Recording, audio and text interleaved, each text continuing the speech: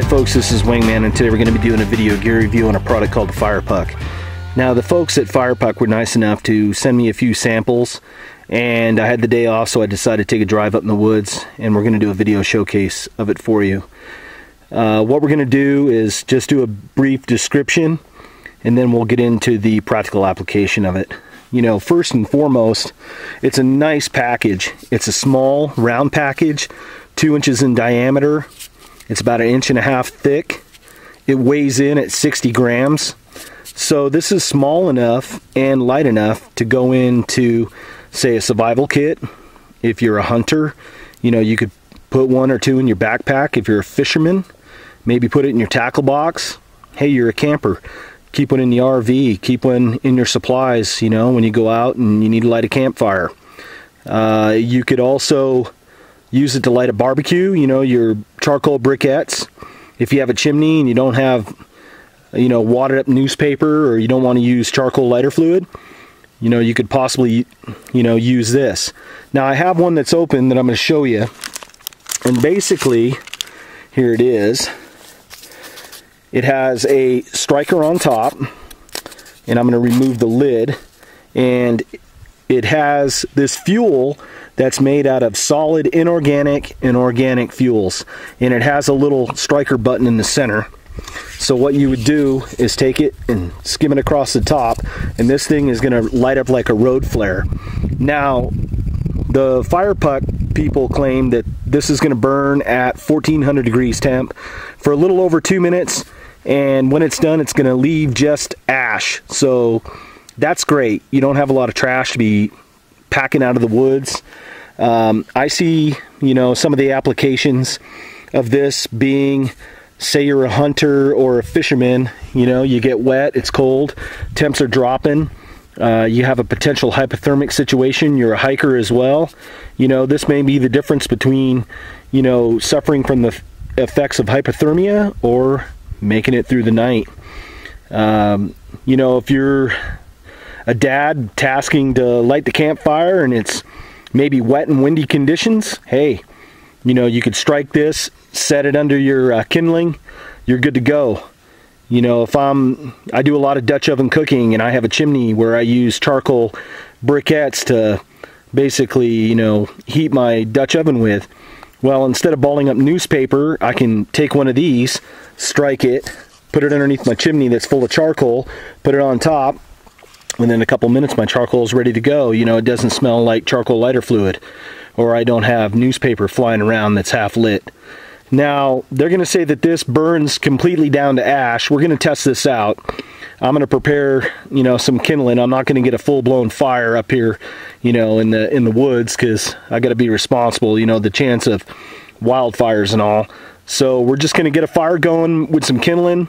We're going to videotape it till it burns down and see, you know, how much ash residue is left over, and we'll let you decide if this is right for your kit.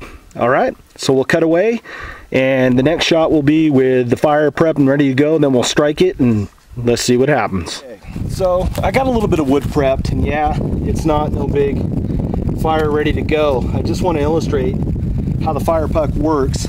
And you know, we're out here in the middle of the national forest. You know, my intent isn't to cause some big wildfire. I just want to be able to showcase how the Firepuck works and how fast it's going to take to light this kindling right here. So, like I said, it has the button, it has the striker. They say to run this across it, and it lights just like a road flare. And look at that. We put it right underneath, and we're good to go.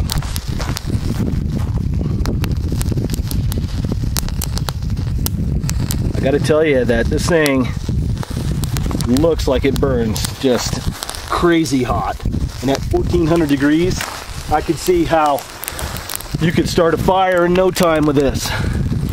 So, you know, the applications that I could see this Firepuck being used for, like I said before, you're in a survival situation.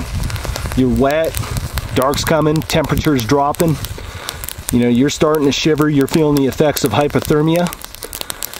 You know, I would break this out of my kit at that time, gather up enough kindling, enough tinder, and try my very best to get a fire started. Now, they're claiming that this thing works even in high wind and even in wet conditions, and I have to say that with that burning at 1400 degrees for over 2 minutes, you know, you're gonna have probably the best chance that you can have, you know, getting that fire going. Look at that. We're not even 2 minutes into this, and you know, that fire is going. Let's zoom this in a little bit. Right on the puck. Look at that.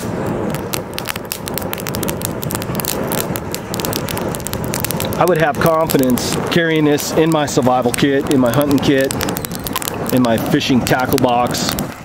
You know, if I'm backpacking, using this as a backup. Like I said, you know, I do Dutch oven cooking, even to light the charcoal, my Dutch oven.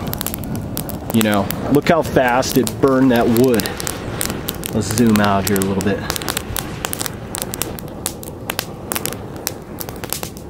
I mean, that fire is just raging.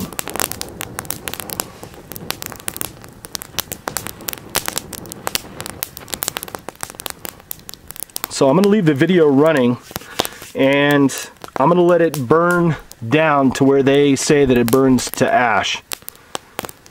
So what I might do here in a minute, depending on how long this burns, is cut away, and then when it burns out to ash, we'll showcase that.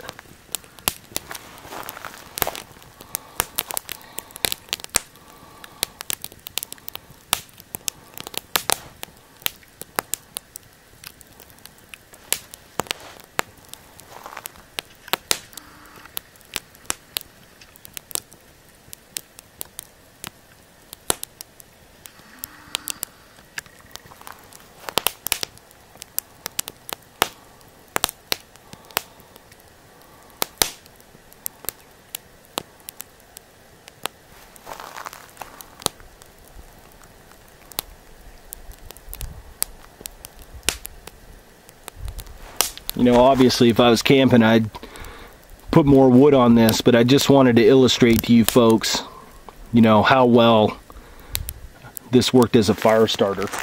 With that said, let me flip over this wood. I mean, that wood, you have surefire right there. You know, let me slide this over for a second.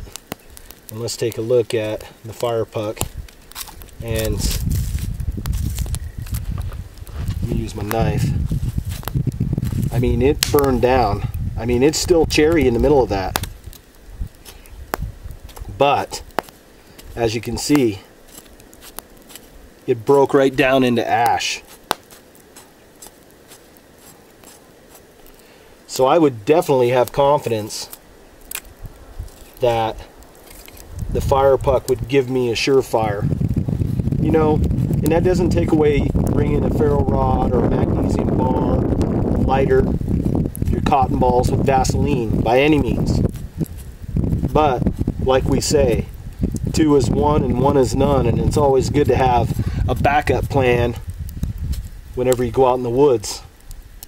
This is just one more thing, you know, an arsenal in your kit, you know, an arrow in your quiver, whatever you want to call it, to rise to the occasion in case, you know, an emergency happens or a situation arises. You just never know.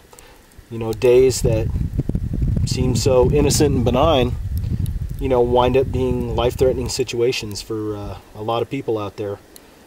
And that's where I think, you know, the fire puck is going to be a great addition to anyone's kit.